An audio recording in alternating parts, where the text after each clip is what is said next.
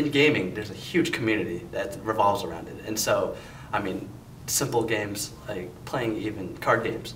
You can go online and go to the forums and you can talk to people, hang out with people who also play the game. So you can actually evolve a community around it, which is like why Facebook games are so successful. That was actually more than a year of my experience at GSM.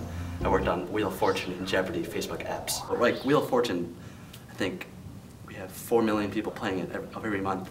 It's like another aspect of your life where you can really just hang out with your friends. I think that's where communication in gaming comes in. It's like there's a whole different world out there that we don't even know about.